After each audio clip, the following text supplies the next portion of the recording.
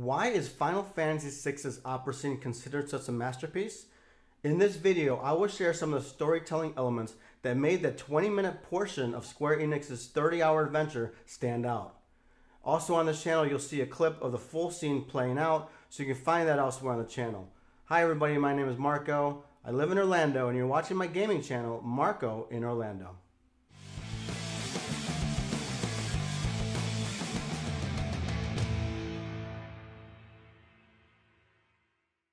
Hi everybody, and thanks so much for checking out my video. Now, if you are new here, I share gaming content several times a week. And right now what I'm trying to do is build a community around gaming, but more importantly, storytelling in video games, and also the industry news that we're gonna have a bunch of coming up here shortly, as we all know. Now, if that sounds like something that you're interested in, hit that subscribe button, and we can kind of join together and have some fun here in the future. Also, if you like this video, please hit that like button, and that helps my channel expand its reach. And let's talk a little bit about Final Fantasy VI, which to me is the best RPG in gaming history. Those who have played likely remember the scene that cast you as an actor in a renowned play. Today, we are going to break down the scene and explain why it was so well done. So let's get right to it.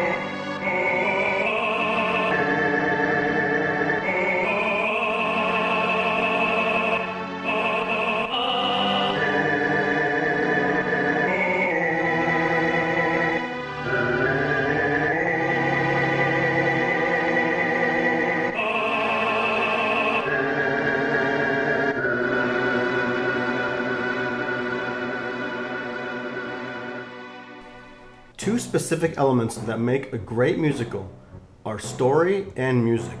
In this performance, Square Enix presented something that at the time hadn't really been perfected.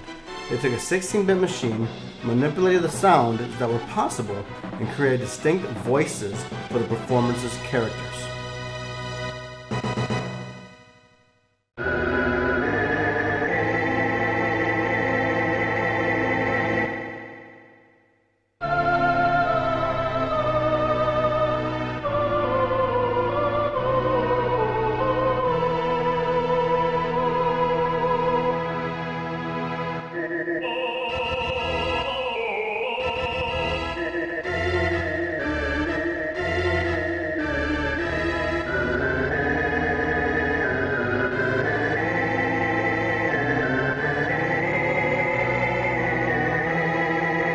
While the entire opera scene was phenomenal, it shined brightest during the Aria de Mezzo, Caretere, a song during which Maria laments the loss of her love.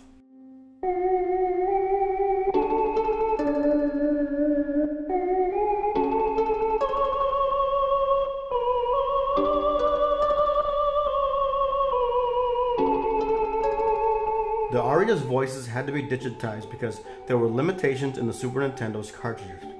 The performance landed several awards as Electronic Gaming Monthly in 2002 called this one of the 20 greatest moments in console gaming history, and orchestras have been performing the arrangement for years.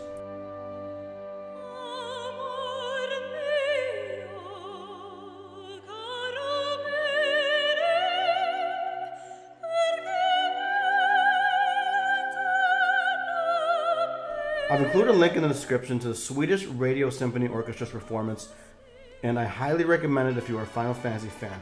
Actually, I'll include several. I definitely fell into a rabbit hole.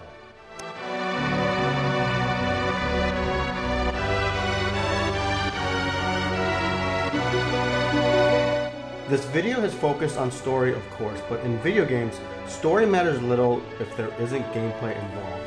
When you arrive, you expect to sit back and enjoy the show, but once you're controlling Celes, you become a part of the show. In a back room, you have to memorize lines, then step on stage and execute them, selecting the right options at the right time. The mechanics are reminiscent of today's interactive games like Until Dawn. As great as this scene is in execution, its importance is expanded because it sets off events crucial to moving the story along, and it brings back a pretty fun villain. The scenario begins when the party figures out that it needs an airship.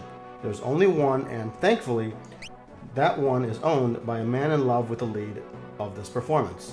So a plan is devised to have Celes play that role and tempt the owner, Setzer, to kidnap her. But before that happens, she has to play the role of her lifetime.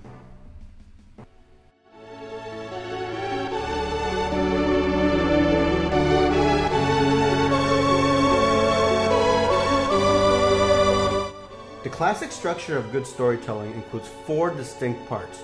There's exposition, where you introduce the reader, or in this case the player, to the story arc.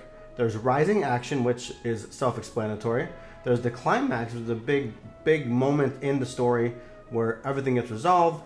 And then there's falling action, where the after effects of the climax are seen and felt. The genius of Final Fantasy VI is that it has these elements in multiple layers. Not only does the game have it, but also the scene in the opera house has it, as does the actual opera playing out on stage. And in yet another storytelling twist, the thrilling climax comes because of a visit from an old friend. The game's creators also added a little bit of suspense by adding a timer during this scene. Final Fantasy VI has been rightfully recognized as one of the great video games in its time. At its 1994 release, deep storytelling in video games was certainly less common than it is today. This game wove the stories of 10 main characters with 4 optional characters almost flawlessly. Add in the care it showed to the stories of NPCs like Kefka and General Leo, along with the Espers, and you end up with a recipe for success. The opera scene was merely a microcosm of an incredible and epic story.